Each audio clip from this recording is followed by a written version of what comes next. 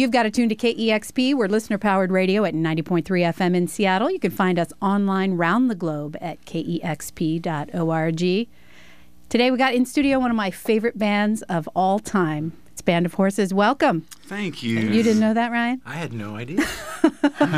Well, now you know. I know I'm not alone in feeling that way, and we're always so delighted when we can have you live on the air. Pleasure to be here, really.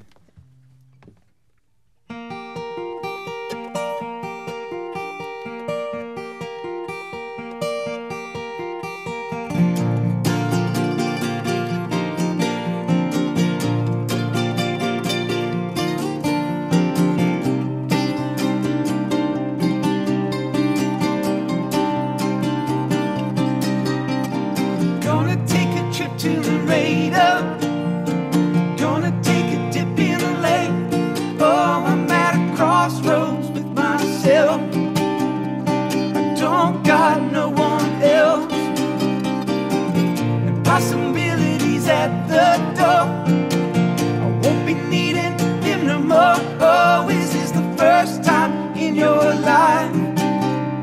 It's hard just to get by, but oh, you even know, oh, my love, are you really gone?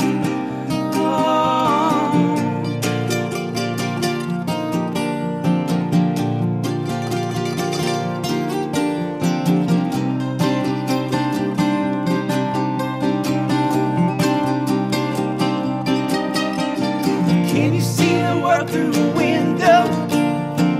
Are you having troubles and droves? Oh, it ain't the worst thing that I could do. Just get back home to you. I put a bullet in my Kia Lorenzo, kitchen knife up to my face, throw me in the deep of Jammer Lake. Believe me when I say that, oh, my love, you don't even call. Oh, my love, statue on the phone.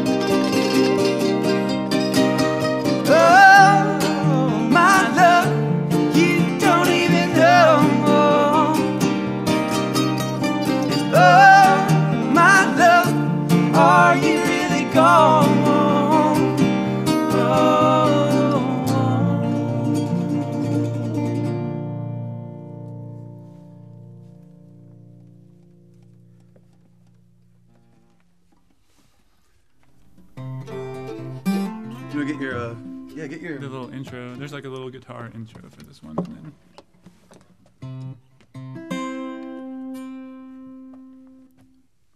ready?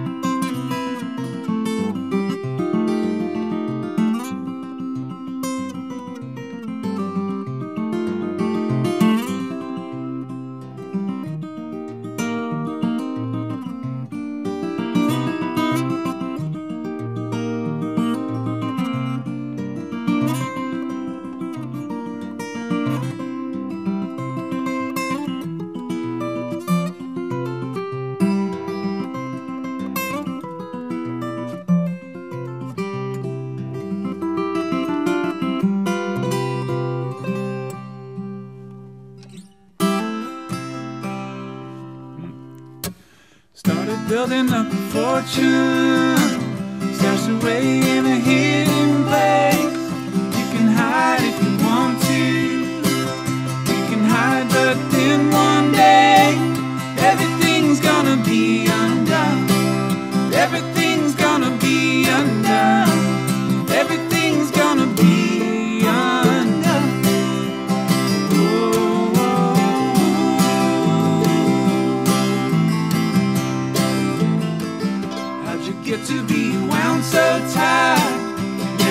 somebody such a mess. Try you will and try you might.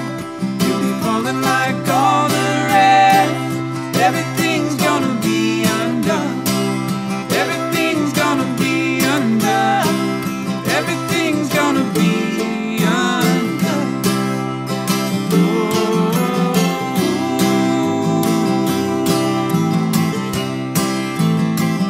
You know that it will. You know that it will.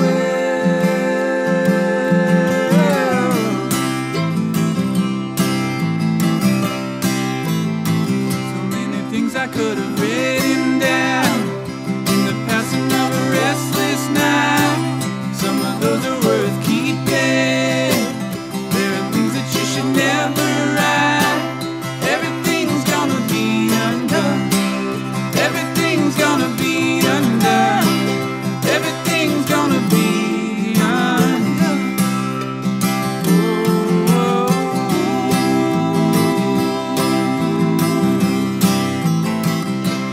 know that it will. You know that it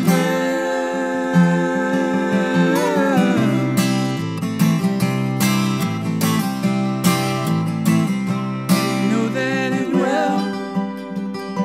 You know that it will.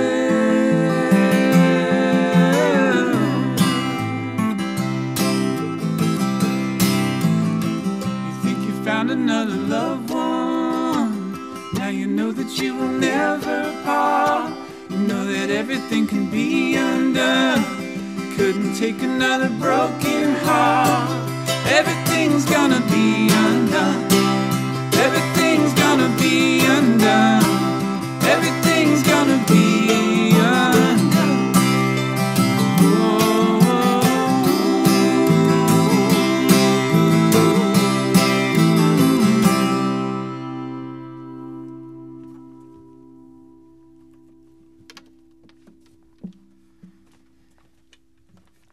Thank you so, so much.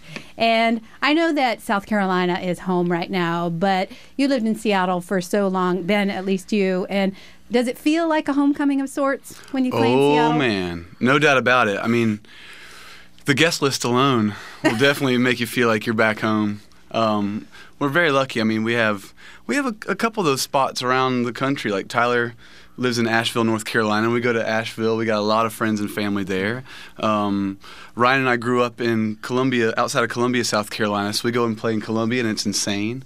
And Charleston as well, where I live now. And, of course, coming back to Seattle. I mean, I think Seattle actually trumps them all with guest list destruction. But it's like it's a great problem to have because we have so many great friends here that it's always a pleasure to get back. And I'm engaged now, and her family, she has a lot of family in Seattle. So that's just going to add to the pile. Oh, man. There it is. Family affair. There goes that. Yeah, there won't be any tickets left for fans who aren't part of the family. It's at least half and half. Yeah. We're going to have to all become related and just somehow. Let's just do that. Well, Seattle is where Band of Horses started, and it was so sad to see you move away, but I was happy for you because I know you were spending so much time on the road, and you moved back to South Carolina because you wanted to be near family when you had your time off. And you've been there for a while, and now you've hooked up with some old friends, and it seems like things are going great for the band. They are, yeah. We've somehow been at it. I guess I started the band in 2004, so we're in our decade existence here, and it's just amazing. It's amazing that we get to travel the globe and make people happy and sad and make them feel something, and pay the bills at the same time. So I feel like we're incredibly fortunate. I've been incredibly fortunate to see the band many, many times. I've seen you in all sizes of venues, at Numos. I've seen you at the Bowery Ballroom, in great outdoor settings like Sasquatch and Pioneer Square out in Portland. And you have the audience in the palm of your hand. You bring it at every single show. And I was so excited to see this new album, Acoustic at the Ryman, come out. And it's a really new way for me to experience the band. And I'm loving hearing these songs acoustic today. How did you come up with the idea of doing an acoustic show and then releasing it?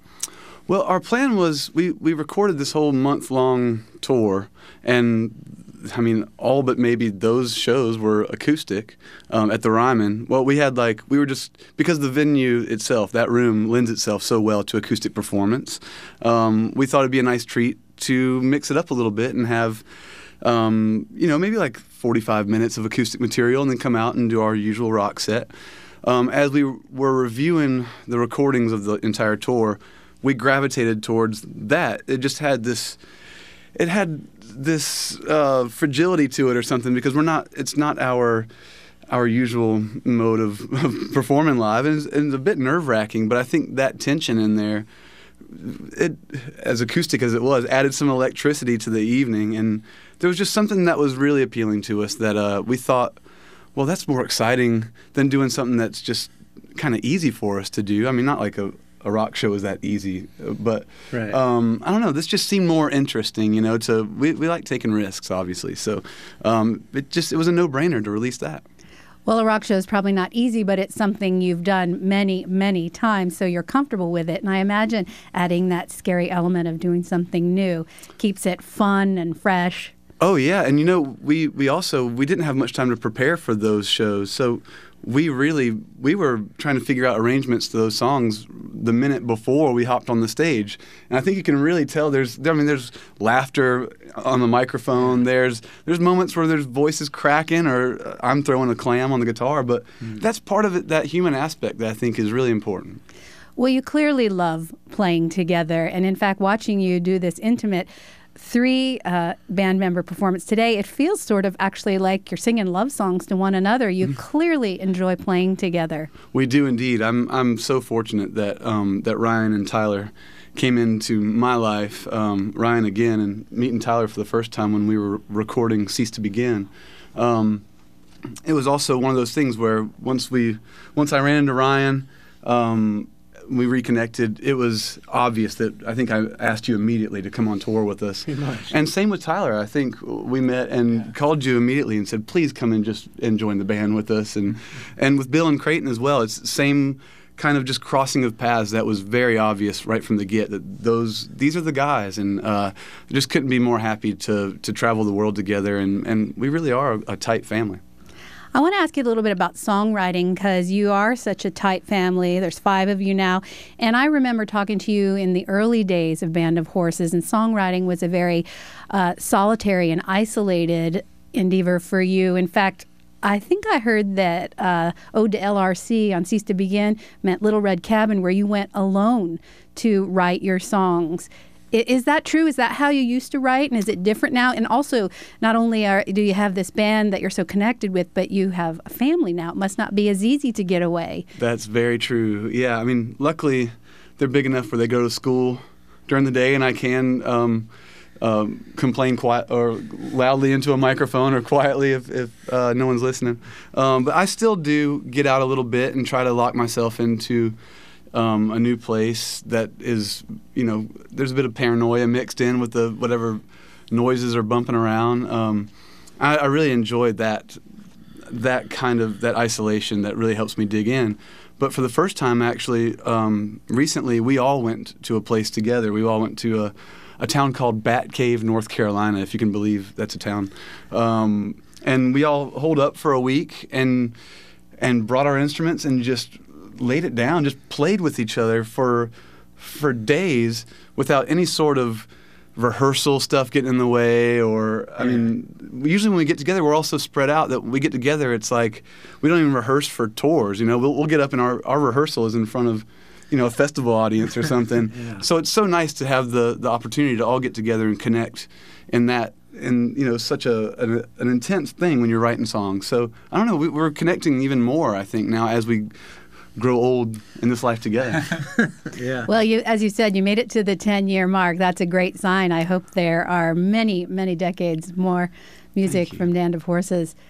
Speaking of collaboration, you collaborated with Macklemore and Ryan Lewis on the song Starting Over on what has now become the incredibly successful album, The Heist. Yeah. And I'm wondering what you thought when they gave you a call and asked you to help out on that. Oh, man, that was awesome. I think we were in Los Angeles wrapping up our last full length.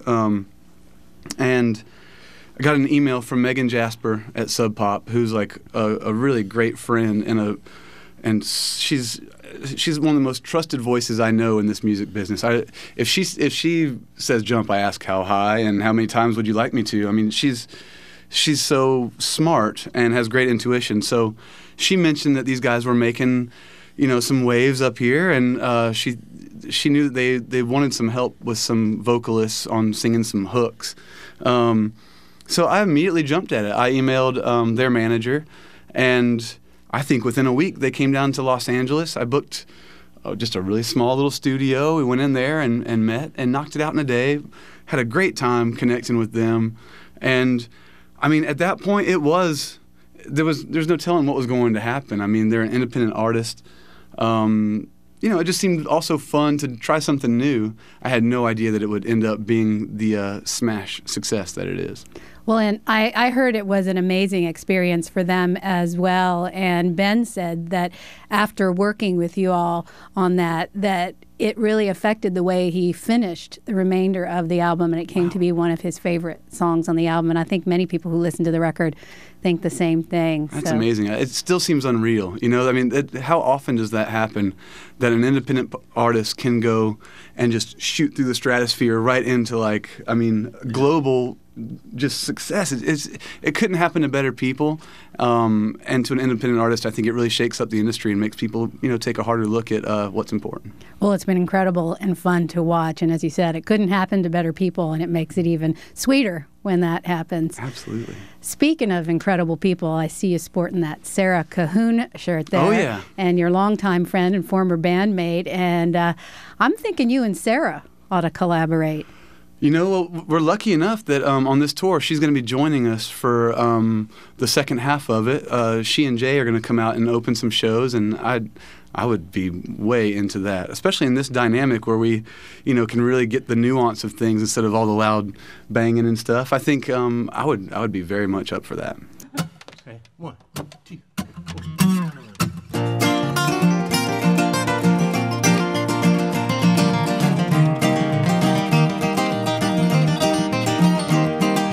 Got you arrested because the party come and go, and I'm about to set this song till we party's done. You know why?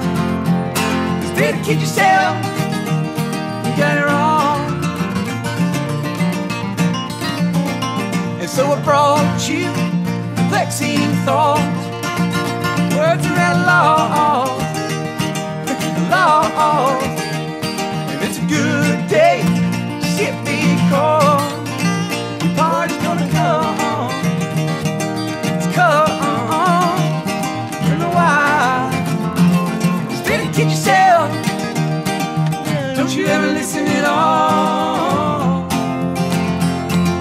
Parents are enforcing the law.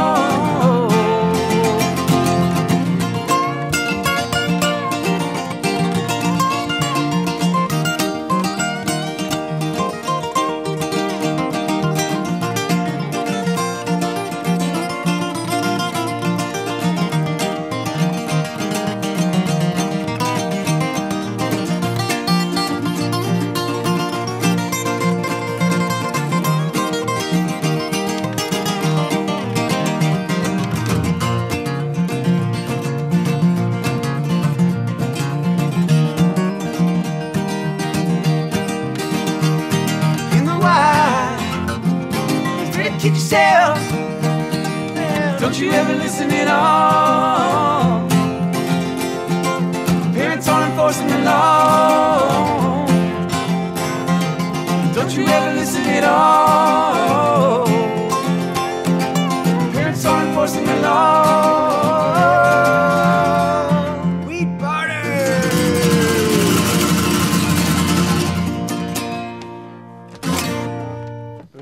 Woo! 1, 2, 3.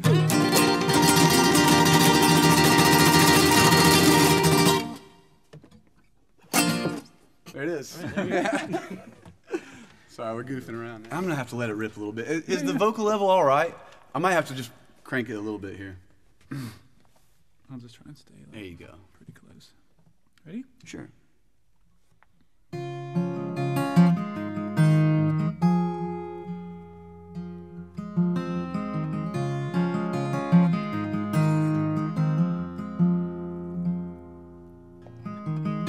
It's looking like a limb torn off, or all together just taken apart.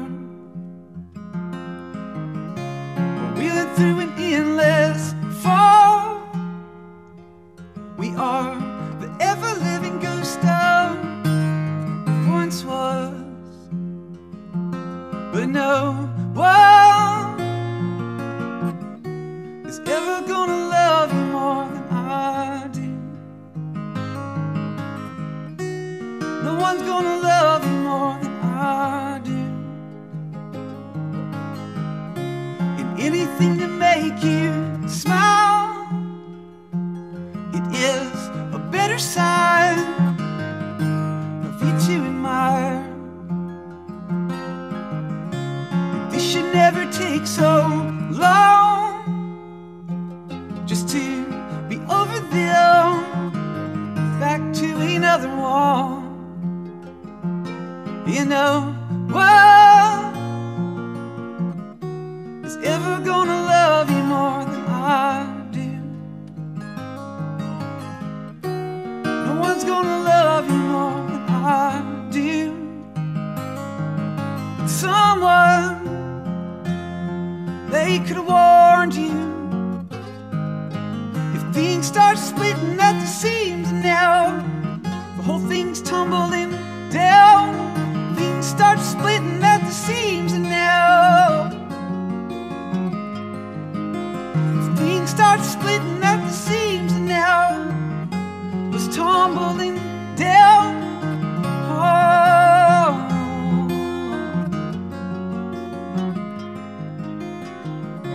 Yeah, anything to make you smile. You are the ever-living ghost of what once was.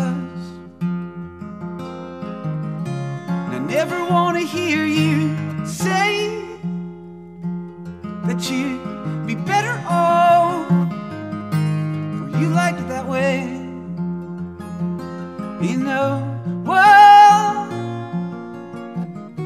is ever gonna love you more than I do?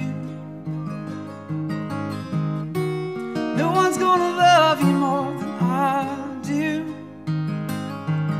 But someone, they should have warned you. If things start splitting at the seams, and now the whole thing's tumbling down. Things start splitting at the seams, and now things start splitting at the seams, and now it's tumbling down. Oh.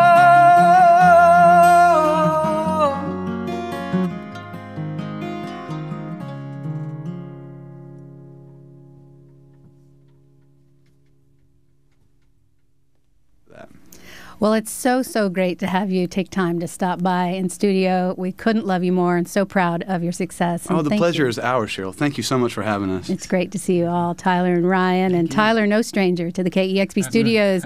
And you couldn't be surrounded by better musicians, I'm telling you. You all really, really hit it out of the park. Thank you so much, Cheryl. Thank you. Thanks for having us. It's such an honor. You've got a tune to KEXP Seattle.